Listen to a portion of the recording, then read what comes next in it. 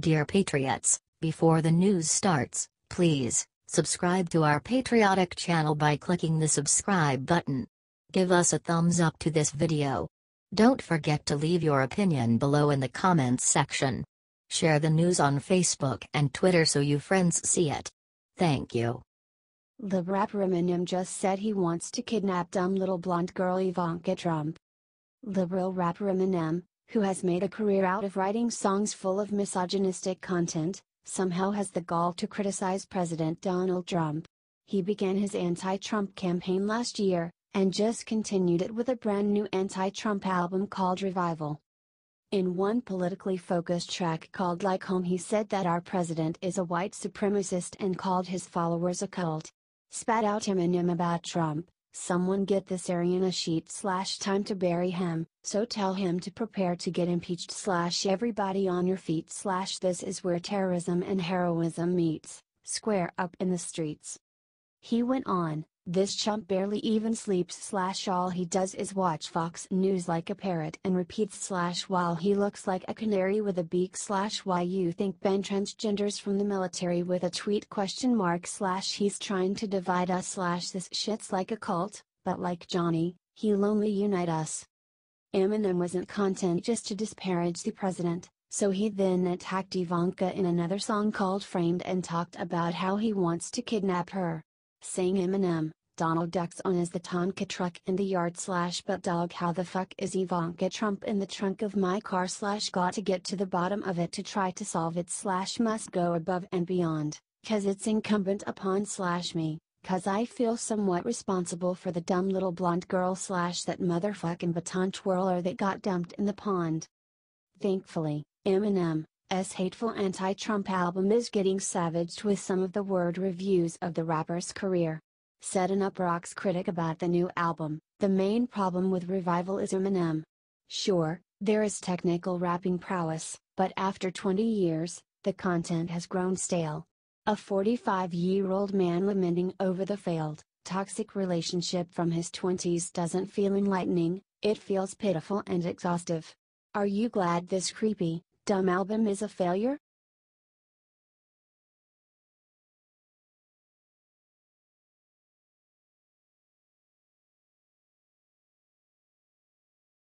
Jimmy Kimmel blames all Republicans for Vegas. They should be praying for God to forgive them.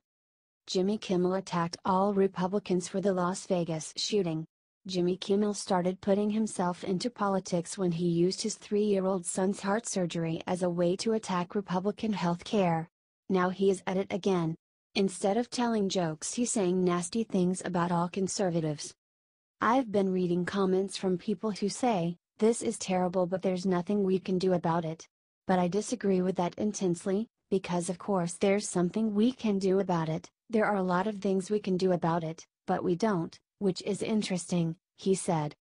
Because when someone with a beard attacks us, we tap phones, we invoke travel bans, we build walls, we take every possible precaution to make sure it doesn't happen again. But when an American buys a gun and kills other Americans, then there's nothing we can do about that, said Kimmel.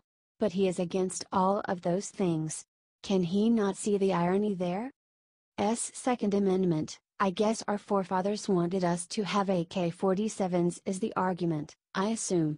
Orlando, Newtown, Aurora, San Bernardino, every one of these shootings, the murderer used automatic or semi-automatic rifles, which are not weapons used for self-defense, they're weapons designed to kill large amounts of people in the shortest possible amount of time, said Kimmel. He then attacked Republicans. "They should be praying for God to forgive them for letting the gun lobby run this country," said Kimmel.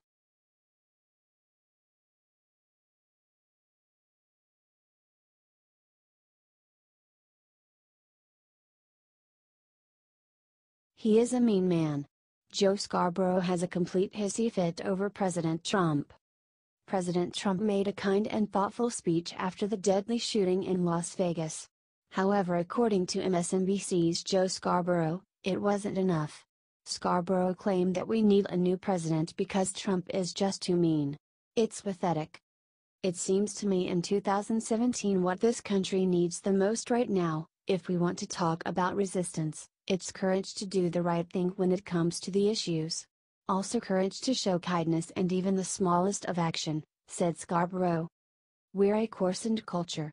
We have an unkind leader whether you voted for him or not, whether you support him or not, most people will agree Donald Trump is not a kind man. He is a mean man. He's crude. He's brutal. He says horrible things. He's insulting, said Scarborough. No, actually, most of the country is sick of political correctness, or censorship under the guise of kindness. And it seems to me that with all of this anger and rage pouring at us, with all of this bad news coming at us every day, the most defiant thing we can do is show uncommon acts of kindness. To be kind when nobody is expecting it, said Scarborough. That starts with me right here. That starts with all of us right here because we have to give our children a reason to believe that things will get better and fight against all of the bad news that we're receiving. Be defiant enough to show that, said Scarborough.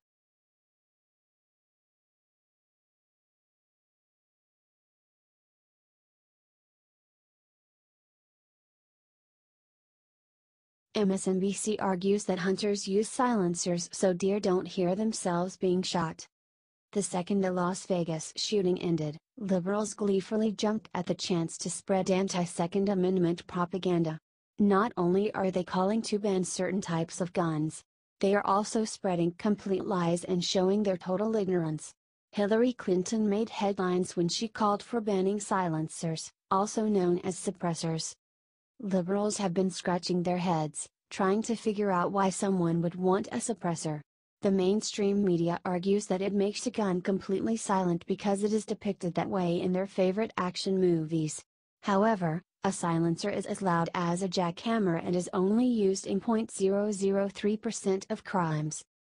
MSNBC's guest and former FBI agent Manny Gomez showed just how dumb these people are. Sportsmen, hunters would make an argument that they need silencers, so that their target, whether it's a deer, etc., don't hear the shot. But numerous other sportsmen have shot from muskets when the Founding Fathers started the Second Amendment up until now successfully killed game animals without the use of a silencer, said Gomez. Just think about the logic here. Why would you need a silencer to kill an animal? If you shoot at the animal it dies. It gets us more assassinations and a higher crime rate. Silencers were made for one purpose and one purpose alone, that's nefariously kill people with little evidence and little to no sound, said Gomez. No, it's so gun owners don't go deaf.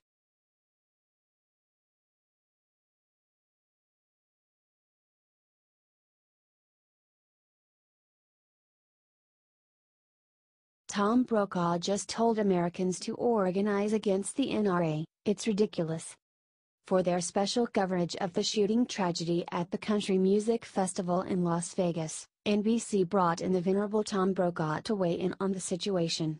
Unfortunately, biased Brokaw took this as an opportunity to blast gun rights and encourage Democrats to organize against them. On Today, Brokaw responded to NRA spokeswoman Dana Loesch's statement that NRA members didn't do this, Stephen Paddock did. Commented Brokaw colorfully, already, gun enthusiasts are locked and loaded, ready for the coming debate after Las Vegas. He continued by saying that this is an issue that requires the best efforts of all of us, wherever we stand on this issue of who should own guns and what kind of guns that they own. This has to go to the top of the agenda in American life, it seems to me.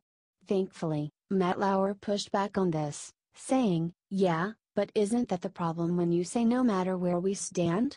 There's a huge divide in between the different thought processes on this. Brokaw continued his tirade on Megyn Kelly today, where he addressed the show's liberal audience directly, saying, well, I would say to this audience, and any audience before which I appear these days, we are where we are because of the power of people who wanted these kinds of guns. And the NRA managed to organize them and get them as a political force in America. So the question is, if you're not happy with what has happened, your individual obligation as citizen is to organize on the other side. And that's possible as well. He continued, the NRA has a lot of money, obviously. And if you're running against the NRA, in a lot of the western congressional districts for example, you're portrayed as a traitor to America. You know, You're not in favor of having people who have weapons, and that's after all, how the country started. We're a long way away from that Second Amendment in which we said that a militia is important to our country. I think that we have to step up, all of us, and speak up. Do you think it's irresponsible for Brokaw to rile anti-gun liberals up like this?